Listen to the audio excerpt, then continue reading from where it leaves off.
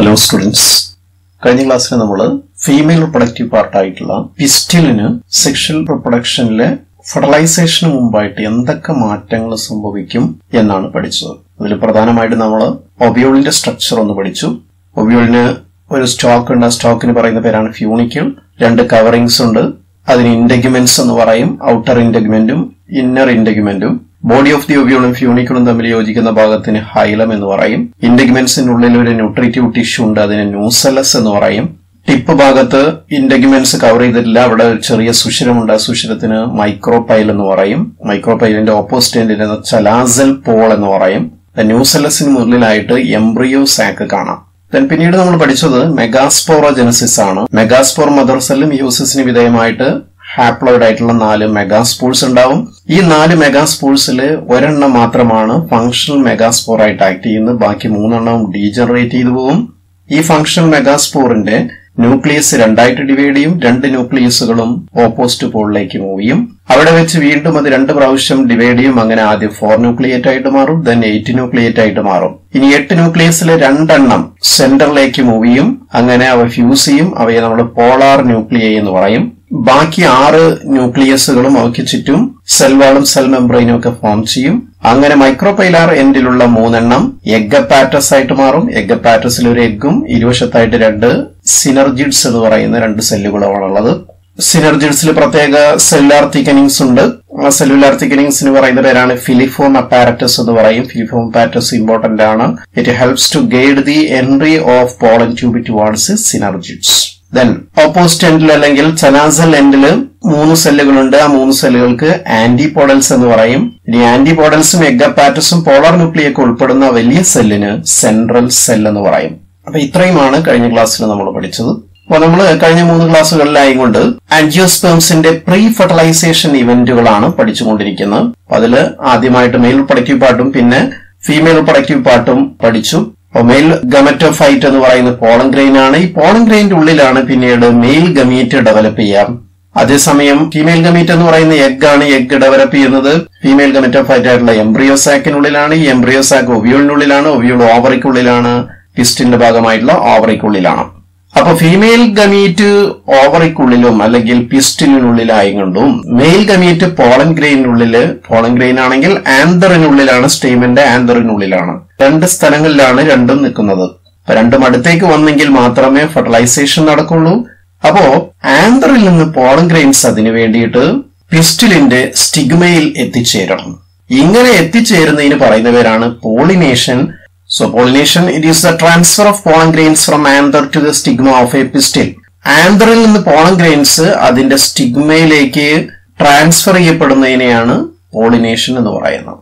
ഒരു ഫ്ലവറിന്റെ ആന്തറിൽ നിന്ന് സ്റ്റിഗ്മയിലേക്ക് pollen grains transfer ചെയ്യുന്നതിനെയാണ് pollination അഥവാ പരാഗണം എന്ന് പറയുന്നത്. It is A transfer of pollen grains from anther to the stigma of A pistil. ഞാൻ നേരത്തെ പറഞ്ഞു പോളൻ ഗ്രെയിൻസ് ആന്തറിനുള്ളിലാണ്, അതേസമയം പിസ്റ്റിലിനുള്ളിലാണ് ഫീമെയിൽ ഗമാറ്റ് ആയിട്ടുള്ള എഗ് ഡെവലപ്പ് ചെയ്യുന്നത്. അപ്പോ ആന്തറിൽ നിന്ന് പോളൻ ഗ്രെയിൻസ് പിസ്റ്റിലിന്റെ സ്റ്റിഗ്മയിലേക്ക് എത്തുന്നു. ഇങ്ങനെ എത്തുന്നതിനെയാണ് നമ്മൾ പോളിനേഷൻ എന്ന് പറയുന്നത്. And there are 3 types of pollination. 3 തരത്തിലുള്ള പോളിനേഷൻ ഉണ്ട്. ചെറിയ ക്ലാസ്സിൽ നമ്മൾ 2 ടൈപ്പ് പോളിനേഷൻ പഠിച്ചിട്ടുണ്ട്. Self പോളിനേഷനും cross പോളിനേഷനും. സെൽഫ് പോളിനേഷൻ അഥവാ സ്വപരാഗണം, ക്രോസ് പോളിനേഷൻ പരപരാഗണം എന്നിങ്ങനെ 2 ടൈപ്പ് പോളിനേഷൻ പഠിച്ചിട്ടുണ്ട്. ഇവിടെ നമ്മൾ 3 ടൈപ്പ് പോളിനേഷൻ പഠിക്കുന്നു. Autogamy, ഗെയ്റ്റനോഗമി and xenogamy or cross pollination. ഇതിൽ ഓട്ടോഗമിയും അതുപോലെ തന്നെ ഗെയ്റ്റനോഗമിയും സെൽഫ് പോളിനേഷൻ തന്നെയാണ്. ക്രോസ് പോളിനേഷൻ പറയുന്ന മറ്റൊരു പേരാണ് xenogamy എന്ന് പറയുന്നത്. ഓട്ടോഗമി എന്ന് പറയുന്ന ഡയഗ്രത്തിൽ എ എന്ന് പറയുന്ന ഒരു പ്ലാന്റ്, ആ പ്ലാന്റിൽ ഒരു ഫ്ലവർ ഉണ്ട്. ആ ഫ്ലവറിലെ തന്നെ ആന്തറിൽ നിന്ന് പോളൻ ഗ്രെയിൻസ് അതിന്റെ സ്റ്റിഗ്മയിൽ വന്ന് പതിക്കുകയാണെങ്കിൽ അതിനെയാണ് ഓട്ടോഗമി എന്ന് പറയുന്നത്. Transfer of pollen grains from anther of A flower to the stigma of same flower. ഒരു ഫ്ലവറിന്റെ ആന്തറിൽ നിന്ന് പോളൻ ഗ്രെയിൻസ് അതേ ഫ്ലവറിന്റെ തന്നെ സ്റ്റിഗ്മയിൽ വന്ന് പതിക്കുകയാണെങ്കിൽ അതിന് നമ്മൾ ഓട്ടോഗമി എന്ന് പറയും. അതേസമയം ഗെയ്റ്റനോഗമി എന്ന് പറഞ്ഞാൽ ഒരേ പ്ലാന്റിലെ തന്നെ 2 ഫ്ലവേഴ്സ് തമ്മിൽ, 2 വ്യത്യസ്ത ഫ്ലവേഴ്സ് തമ്മിൽ പോളിനേഷൻ നടക്കുകയാണെങ്കിൽ അതിനെയാണ് ഗെയ്റ്റനോഗമി എന്ന് പറയുന്നത്. അതായത് എ എന്ന് പറയുന്ന പ്ലാന്റിലെ ഒരു ഫ്ലവറിന്റെ ആന്തറിൽ നിന്ന് പോളൻ ഗ്രെയിൻസ് അതേ പ്ലാന്റിലെ തന്നെ മറ്റൊരു ഫ്ലവറിന്റെ സ്റ്റിഗ്മയിൽ വന്ന് പതിക്കുകയാണെങ്കിൽ അതിനെയാണ് നമ്മൾ ഗെയ്റ്റനോഗമി എന്ന് പറയുന്നത്. Transfer of pollen grains from anther of a flower to the stigma of another flower of the same plant is called geitonogamy. അപ്പൊ ഇത് രണ്ടും ഒരേ പ്ലാന്റിൽ തന്നെ ആയതുകൊണ്ട് ഇതിന് സെൽഫ് പോളിനേഷൻ എന്ന് പറയാം. അതേസമയം ക്രോസ് പോളിനേഷൻ അഥവാ സീനോഗമി, അല്ലോഗമി എന്നൊക്കെ പറയാറുണ്ട്. ഇവിടെ രണ്ട് വ്യത്യസ്ത പ്ലാന്റ്സ്, എ എന്ന് പറയുന്ന ഒരു പ്ലാന്റും ബി എന്ന് പറയുന്ന മറ്റൊരു പ്ലാന്റും. വ്യത്യസ്ത പ്ലാന്റ് എന്ന് പറഞ്ഞാൽ ഒരേ സ്പീഷീസിൽപ്പെട്ട രണ്ട് വ്യത്യസ്ത പ്ലാന്റ് ആണ് ഉദ്ദേശിക്കുന്നത്. മാവും പ്ലാവും തമ്മിലല്ല, മാവിലെ തന്നെ രണ്ട് മാവുകൾ തമ്മിൽ, എ എന്ന് പറയുന്ന ഒരു മാവും ബി എന്ന് പറയുന്ന ഒരു മറ്റൊരു മാവും. അപ്പൊ എ എന്ന് പറയുന്ന പ്ലാന്റിന്റെ ഫ്ലവറിന്റെ ആന്തറിൽ നിന്ന് ബി എന്ന് പറയുന്ന പ്ലാന്റിന്റെ ഫ്ലവറിലേക്ക് പോളിനേഷൻ നടക്കുകയാണെങ്കിൽ അതിനെയാണ് സീനോഗമി എന്ന് പറയുന്നത്. So it is A transfer of pollen grains from anther of a plant to stigma of another plant. ഒരു പ്ലാന്റിന്റെ ആന്തറിൽ നിന്നും മറ്റൊരു പ്ലാന്റിന്റെ സ്റ്റിഗ്മയിലേക്ക് പോളൻ ഗ്രെയിൻസ് ട്രാൻസ്ഫർ ചെയ്യുകയാണെങ്കിൽ അതിനെയാണ് നമ്മൾ ക്രോസ് പോളിനേഷൻ അഥവാ സീനോഗമി എന്ന് പറയുന്നത്. So first one is autogamy. It is A transfer of pollen grains from anther to stigma of the same flower. ഒരു ഫ്ലവറിന്റെ ആന്തറിൽ നിന്ന് അതേ ഫ്ലവറിന്റെ തന്നെ സ്റ്റിഗ്മയിലേക്ക് പോളൻ ഗ്രെയിൻസ് ട്രാൻസ്ഫർ ചെയ്യുകയാണെങ്കിൽ അതിനെയാണ് നമ്മൾ ഓട്ടോഗമി എന്ന് പറയുന്നത്. ഇനി ചില പ്ലാന്റ്സ് രണ്ട് ടൈപ്പ് ഫ്ലവേഴ്സ് പ്രൊഡ്യൂസ് ചെയ്യാറുണ്ട്. ഓപ്പൺ ചെയ്യുന്ന ഫ്ലവേഴ്സും ഓപ്പൺ ചെയ്യാത്ത ഫ്ലവേഴ്സും. ഓപ്പൺ ചെയ്യാത്ത ഫ്ലവേഴ്സിന് പറയുന്ന പേരാണ്, ഒരിക്കലും വിടരാത്ത പൂക്കളെ പറയുന്ന പേരാണ് ക്ലീസ്റ്റോഗ്യാമസ് ഫ്ലവേഴ്സ് എന്ന് പറയും. അതേസമയം സാധാരണ പൂക്കള് വിടരുന്ന പൂക്കളാണ്, ഇവയെ നമ്മൾ കാസ്മോഗ്യാമസ് ഫ്ലവേഴ്സ് എന്ന് പറയും. അപ്പൊ ഇങ്ങനെ രണ്ട് ടൈപ്പ് ഫ്ലവേഴ്സ് ചില പ്ലാന്റ്സ് പ്രൊഡ്യൂസ് ചെയ്യും. പത്രത്തിലുള്ള പ്ലാന്റ്സിന്റെ എക്സാമ്പിൾ ആണ് വയോള, ഓക്സാലിസ്, നമ്മളെ പുളിയാറല്, കൊമേലിന അഥവാ വെറ്റിലക്കെട്ട് എന്നൊക്കെ പറയുന്ന ചെറിയൊരു ചെടി. അപ്പൊ ഇതിലൊക്കെ രണ്ട് ടൈപ്പ് ഫ്ലവേഴ്സ് പ്രൊഡ്യൂസ് ചെയ്യും. ഓപ്പൺ ചെയ്യുന്ന ഫ്ലവേഴ്സും ഓപ്പൺ ചെയ്യാത്ത ഫ്ലവേഴ്സും പ്രൊഡ്യൂസ് ചെയ്യും. ഇനി ഇതിവിടെ പ്രത്യേകം പരാമർശിക്കാൻ കാരണം ഇത്തരത്തിലുള്ള ക്ലീസ്റ്റോഗ്യാമസ് ഫ്ലവേഴ്സ്, ഓപ്പൺ ചെയ്യാത്ത ഫ്ലവേഴ്സ് ആണ് ഇതിൽ ഓട്ടോഗമി മാത്രമേ നടക്കുകയുള്ളൂ. കാരണം ഇത് ഓപ്പൺ ചെയ്യുന്നില്ല, വിടരുന്നില്ല. അതുകൊണ്ട് തന്നെ ഇതിൽ നിന്ന് പോളൻ ഗ്രെയിൻസ് പുറത്തേക്ക് പോകാനുള്ള ഒരു സാധ്യതയില്ല. മാത്രമല്ല മറ്റു ഫ്ലവേഴ്സ് നിന്ന് പോളൻ ഗ്രെയിൻസ് ഇങ്ങോട്ട് വരാനുള്ള സാധ്യതയുമില്ല. അതുകൊണ്ട് ക്ലീസ്റ്റോഗ്യാമസ് ഫ്ലവേഴ്സിൽ ഓട്ടോഗമി മാത്രമേ നടക്കുകയുള്ളൂ. Some plants produce both cleistogamous and കാസ്മോഗ്യാമസ് flowers. ചില പ്ലാന്റ്സ് ക്ലീസ്റ്റോഗ്യാമസ് ഫ്ലവേഴ്സും കാസ്മോഗ്യാമസ് ഫ്ലവേഴ്സും പ്രൊഡ്യൂസ് ചെയ്യും. ക്ലീസ്റ്റോഗ്യാമസ് ഫ്ലവേഴ്സ് എന്ന് പറഞ്ഞാൽ they are flowers which do not open. വിടരാത്ത പൂക്കളെയാണ് നമ്മൾ ക്ലീസ്റ്റോഗ്യാമസ് ഫ്ലവേഴ്സ് എന്ന് പറയുന്നത്. അവ ഒരിക്കലും വിടരില്ല. കാസ്മോഗ്യാമസ് ഫ്ലവേഴ്സ് എന്ന് പറഞ്ഞാൽ they are flowers which open. സാധാരണ വിടരുന്ന പൂക്കളെയാണ് നമ്മൾ കാസ്മോഗ്യാമസ് ഫ്ലവേഴ്സ് എന്ന് പറയുന്നത്. എക്സാമ്പിൾ വയോള, ഓക്സാലിസ് അഥവാ പുളിയാറൽ എന്ന് പറയും മലയാളത്തിൽ, ആൻഡ് കൊമേലിന. കൊമേലിന എന്ന് പറയുന്നത് വെറ്റിലക്കെട്ട് എന്ന് പറയും. സാധാരണ കണ്ടാപ്പുല്ല് പോലെ തോന്നിക്കുന്നതാണ്, പക്ഷെ ഗ്രാസ് ഫാമിലിയിലല്ല. ബ്ലൂയിഷ് വയലറ്റ് കളറൊക്കെ ആയിട്ടുള്ള ഒരു ഫ്ലവറോട് കൂടിയ പ്ലാന്റ് ആണ് കൊമേലിന എന്ന് പറയുന്നത്. In cleistogamous flowers, only autogamy takes place. Cleistogamous ഫ്ലവേഴ്സിൽ autogamy മാത്രമേ നടക്കുകയുള്ളൂ. കൊമേലിനയുടെ ഒരു ഫോട്ടോഗ്രാഫാണ്, വെറ്റിലക്കെട്ട് എന്ന് പറയും. ക്ലീസ്റ്റോഗ്യാമസ് ഫ്ലവേഴ്സിന്റെ ഒരു ഫോട്ടോഗ്രാഫാണ്. വിടരില്ല, ഓപ്പൺ ചെയ്യാത്ത, എപ്പോഴും അത് ബഡായി കൊണ്ട് നിൽക്കും. ഒരേ പ്ലാന്റിൽ തന്നെ ക്ലീസ്റ്റോഗ്യാമസ് ഫ്ലവേഴ്സ് കാണാം, കാസ്മോഗ്യാമസ് ഫ്ലവേഴ്സും കാണാം. ക്ലീസ്റ്റോഗ്യാമസ് ഫ്ലവേഴ്സ് എന്ന് പറഞ്ഞാൽ ഓപ്പൺ ചെയ്യാത്ത, കാസ്മോഗ്യാമസ് ഫ്ലവേഴ്സ് മുകളിൽ കാണാം ഓപ്പൺ ചെയ്യുന്നത്. ഓപ്പൺ ചെയ്യുന്ന ഫ്ലവർ ആണ്, വിടരുന്ന പൂവാണ്. ഗീറ്റ്നോഗമി. It is transfer of pollen grains from the anther to the stigma of another flower of the same plant. ഒരു ഫ്ലവറിന്റെ ആന്തറിൽ നിന്ന് അതേ പ്ലാന്റിലെ തന്നെ മറ്റൊരു ഫ്ലവറിന്റെ സ്റ്റിഗ്മയിലേക്ക് പോളൻ ഗ്രെയിൻസ് ട്രാൻസ്ഫർ ചെയ്യുകയാണെങ്കിൽ അതിനെയാണ് നമ്മൾ ഗീറ്റ്നോഗമി എന്ന് പറയുന്നത്. Then third one is xenogamy or cross pollination. അപ്പൊ നേരത്തെ രണ്ടെണ്ണം ഓട്ടോഗമിയും ഗീറ്റ്നോഗമിയും സെൽഫ് പോളിനേഷൻ ആണ് പെടുക, അല്ലെങ്കിൽ സ്വപരാഗണത്തിലാണ് പെടുക. സീനോഗമി ഓർ ക്രോസ് പോളിനേഷൻ അഥവാ പരപരാഗണം. It is A transfer of pollen grains from anther to the stigma of A different plant. രണ്ട് വ്യത്യസ്ത പ്ലാന്റുകളുടെ അല്ലെങ്കിൽ ഒരു പ്ലാന്റിന്റെ ആന്തറിൽ നിന്ന് മറ്റൊരു പ്ലാന്റിന്റെ സ്റ്റിഗ്മയിലേക്ക് പോളൻ ഗ്രെയിൻസ് ട്രാൻസ്ഫർ ചെയ്യപ്പെടുകയാണെങ്കിൽ അതിനെയാണ് നമ്മൾ സീനോഗമി അല്ലെങ്കിൽ ക്രോസ് പോളിനേഷൻ എന്ന് പറയുന്നത്.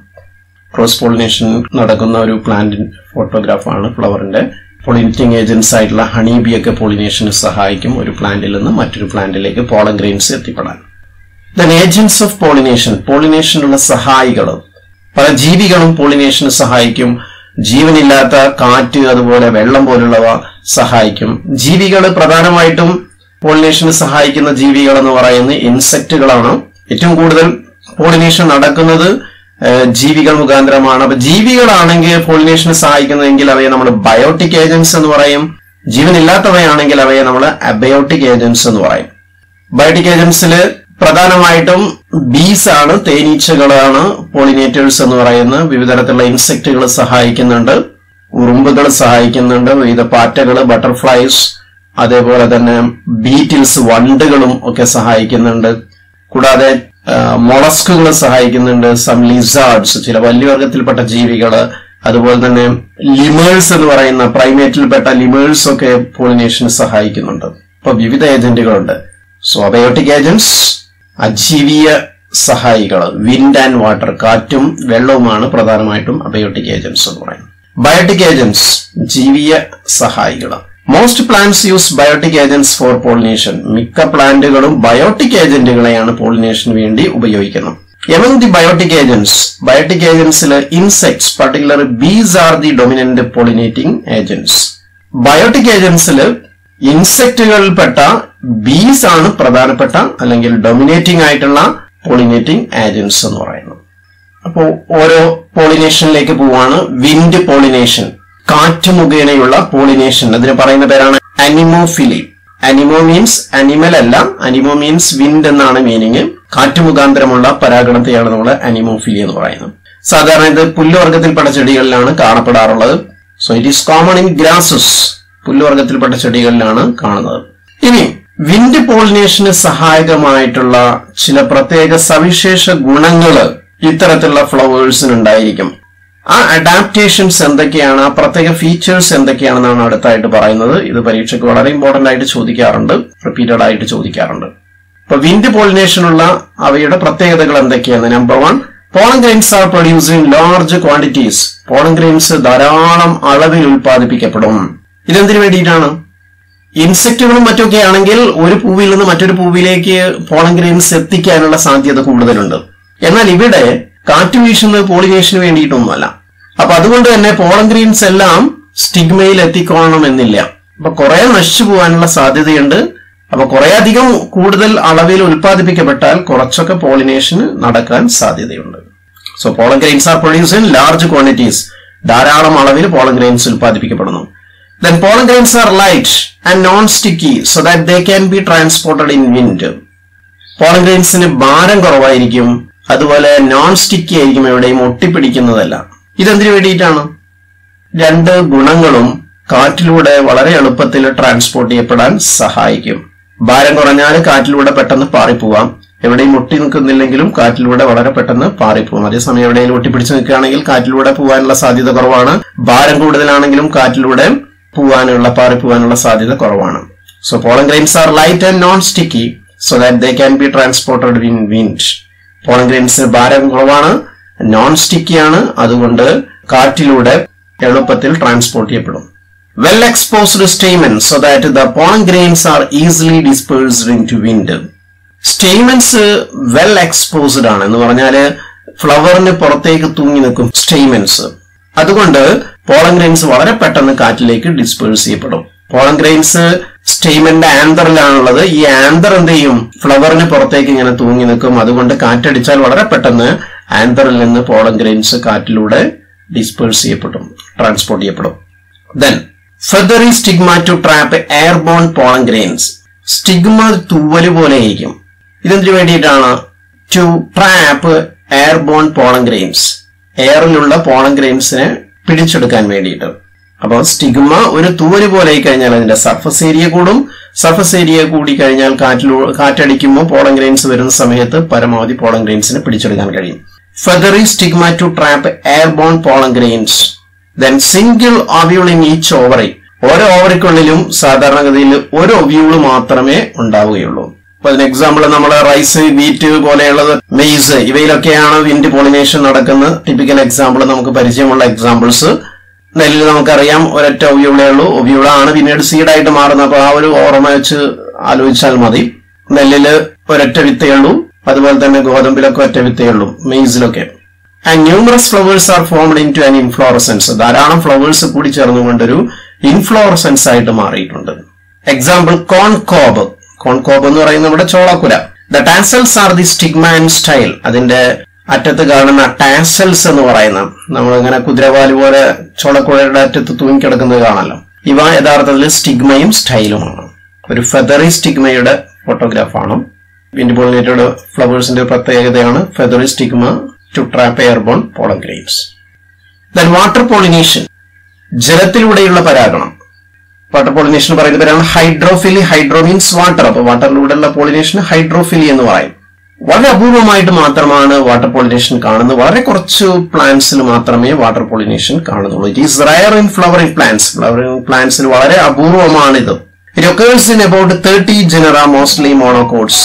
ഇത് ഏകദേശം 30ഓളം ജീനസിൽപ്പെട്ട പ്ലാന്റ്സിൽ മാത്രമാണ്, മിക്കവാറും മോണോകോട്സിൽപ്പെട്ട പ്ലാന്റ്സിൽ മാത്രമാണ് ഹൈഡ്രോഫിലി നടക്കുന്നത്. Example Vallisneria and hydrilla. Fresh water plants ആയിട്ടുള്ള ഹൈഡ്രില്ല, വാലിസ്നേറിയയിലൊക്കെ വാട്ടർ പോളിനേഷൻ ആണ്. അതുപോലെ തന്നെ സോസ്റ്റിറ മറൈൻ ആയിട്ടുള്ള പ്ലാന്റ് ആണ്. പിന്നെ അംശം കൂടിയ വെള്ളത്തിൽ വളരുന്നതാണ്. നമ്മുടെ കടലിലൊക്കെ കാണുന്ന മറൈൻ സീ ഗ്രാസ് എന്നാണ് സോസ്റ്റിറക്ക് പറയുന്ന പേര്.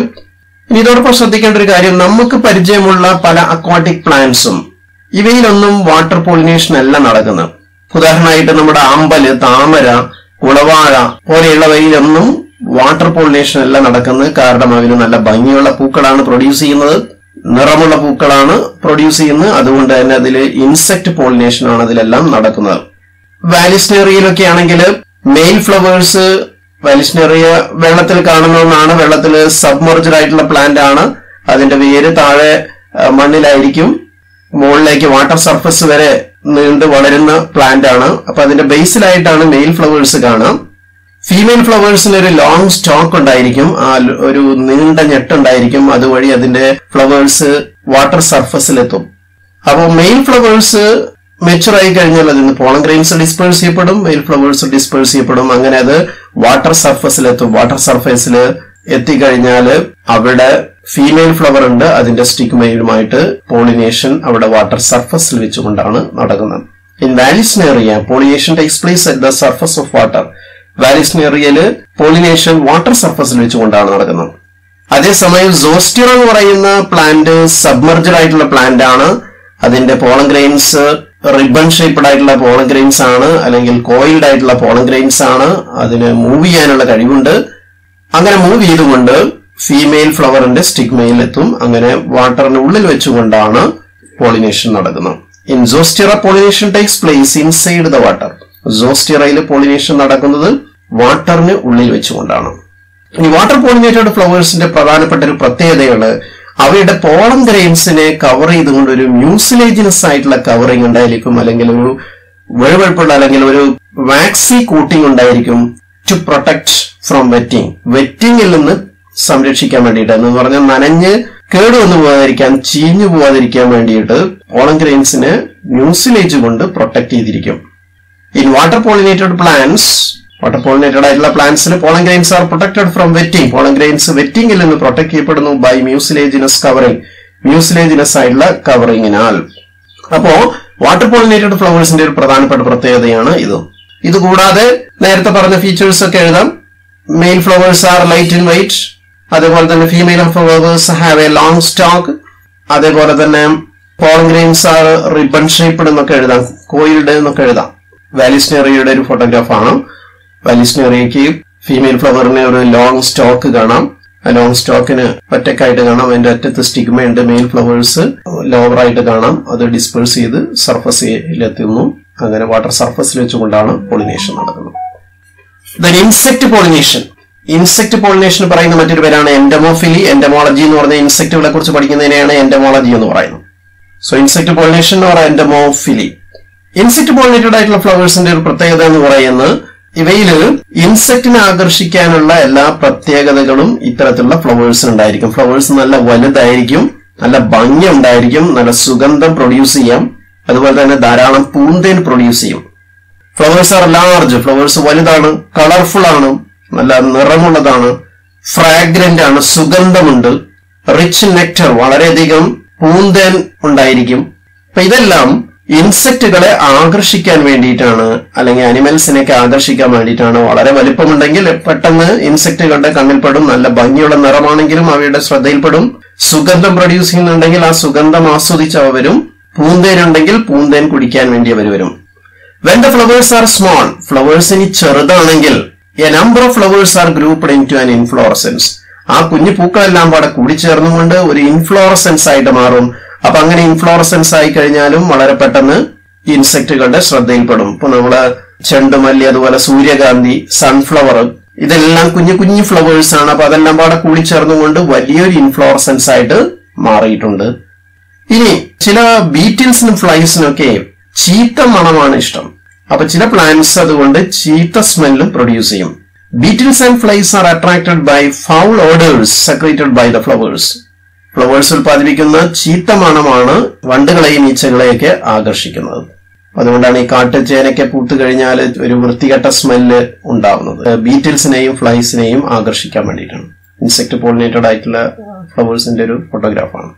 ഇനി ഫ്ലവേഴ്സ് പോളിനേറ്റേഴ്സിന് കൊടുക്കുന്ന യൂഷ്വൽ ആയിട്ടുള്ള ഫ്ലോറൽ റിവാർഡാണ്, സമ്മാനമാണ് നെക്ടർ എന്ന് പറയുന്നത്. Nectar is A usual floral reward. Nectar ആണ് സാധാരണ ഫ്ലോറൽ റിവാർഡ് എന്ന് പറയുന്നത്. പൂന്തൻ കിട്ടാൻ വേണ്ടിയിട്ടാണ് ഇൻസെക്റ്റുകൾ പ്രധാനമായിട്ടും വരുന്നത്. ചില ഇൻസെക്റ്റുകളൊക്കെ പോളൻ ഗ്രെയിൻസ് തന്നെ ഭക്ഷിക്കും. കുറച്ച് പോളൻ ഗ്രെയിൻസ് അവ ഭക്ഷിക്കും, അവയുടെ ബോഡി പാർട്സിലൊക്കെ ബാക്കിയുള്ളത് അറ്റാച്ച് ചെയ്യും. അങ്ങനെ തൊട്ടടുത്ത ഫ്ലവേഴ്സിലേക്ക് വീണ്ടും പോകുമ്പോൾ പോളിനേഷൻ നടക്കും. ഇനി ചില പ്ലാന്റ്സിനാണെങ്കിൽ മുട്ടയിടാനുള്ള ഒരു സുരക്ഷിതമായിട്ടുള്ള സ്ഥലമാണ് ഫ്ലോറൽ റിവാർഡ് എന്ന് പറയുന്നത്.